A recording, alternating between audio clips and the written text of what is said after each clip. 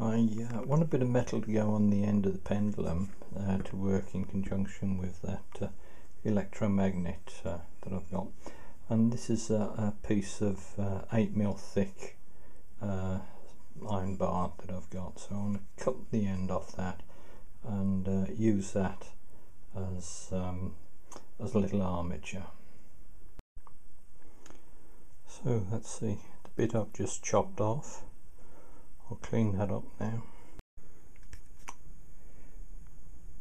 Okay, that's the little bit of metal after having a bit of a clean up with a bit of emery, well, a file and a bit of emery. That's surface oxidization when the metal was rolled, but I should be getting rid of that.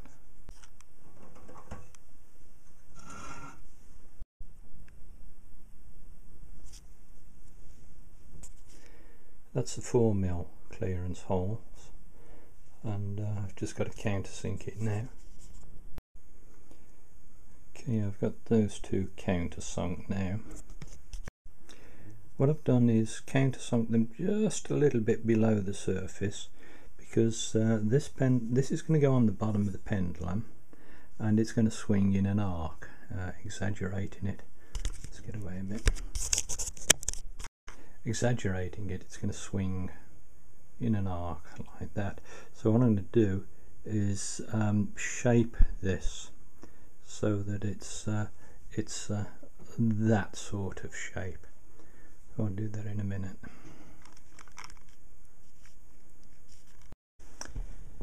As the pendulum swings backwards and forwards, so it scribes an arc, so we know that it's going to do this sort of thing. And I had anticipated that I was going to have to shape the armature, because this one, I noticed it can catch on this corner or the other corner, and I thought it was simply the shape of the arc that it was going through, but I think this bit of metal is bent, because I'll show you what I've found.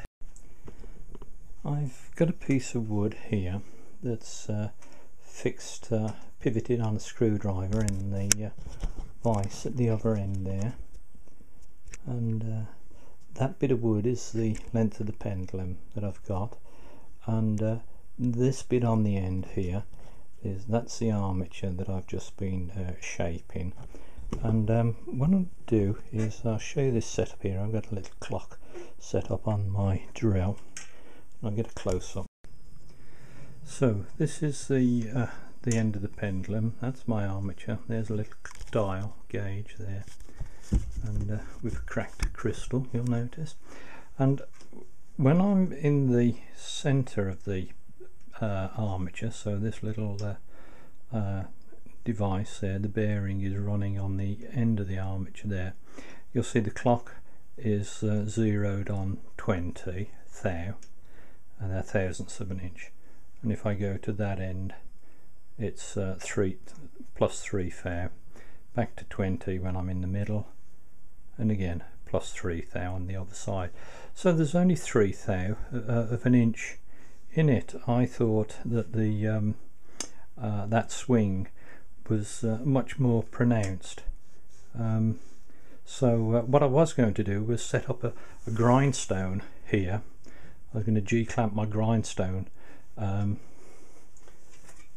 If you can imagine, that was the edge of my grindstone, and then I was simply going to work this backwards and forwards to take that off. So if you imagine, that's my grindstone. But it's only 3 thou, so I don't think it's worth bothering with. Of course, what I really like is having the option to change my mind, and I've changed my mind. I am going to do it.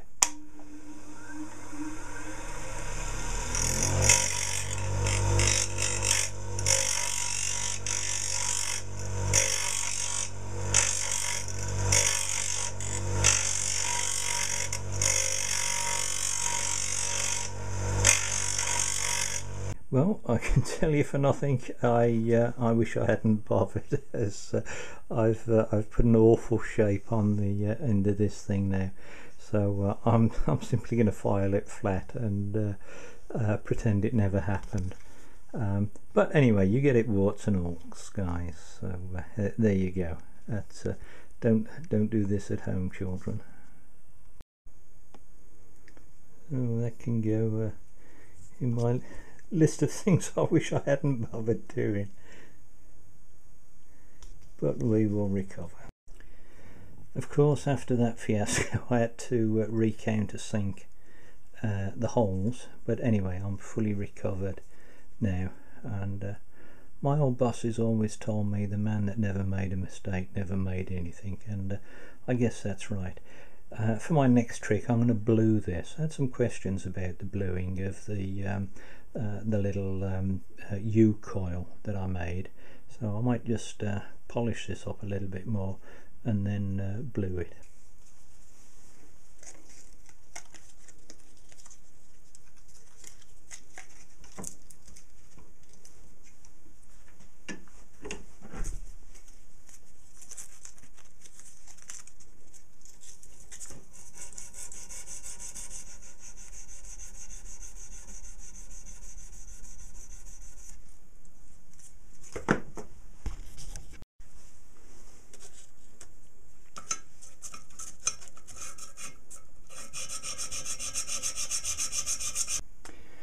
Right, I've got the little armature there. I've polished it up and I've rubbed it all over with my hands. My hands were dirty when I did it, so any grease that was on my hand is sort of evenly distributed over there. It's all about surface oxide, and I don't know what oxides it actually sort of needs. This is a little cooking gas torch I've got. I've not used it for this before, but we'll give it a go. And the thing is, we don't want to get it too hot. I'll zoom in a bit. I'll try and keep this in shot, but I'm trying to see it and look through the back of the camera. And this will go a straw colour first, and then it'll go beautiful purple, if there's any justice. And then blue. It's just going straw now, so I don't want to go too quickly because I want it to, sorry,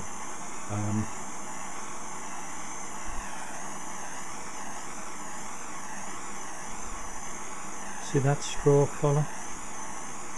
Yeah.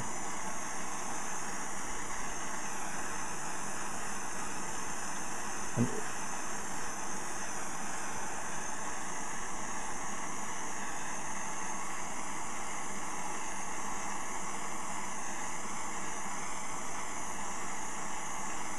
I don't want to overdo it, because if I over colour it, and then the only way of getting back is to clean it all off again, cool it down, clean it off.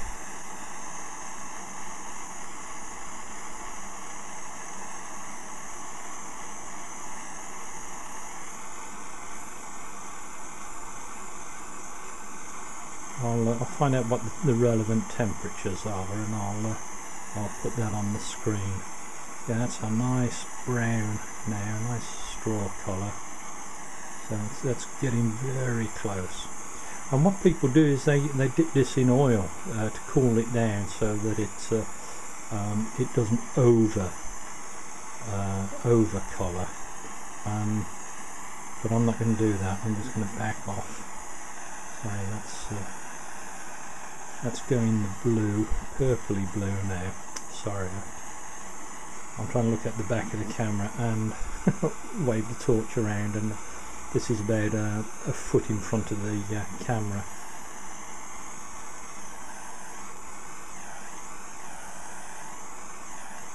Sorry. That's the purple there.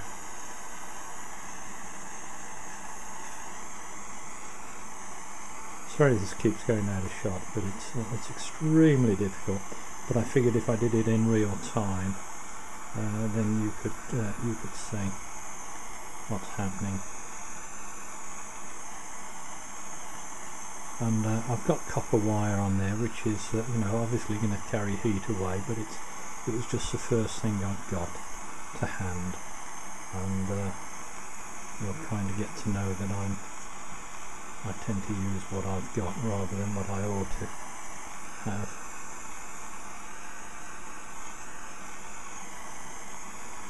Okay, I think that's, you can see the reflection of the blue there, and that's as far as I'm going to go.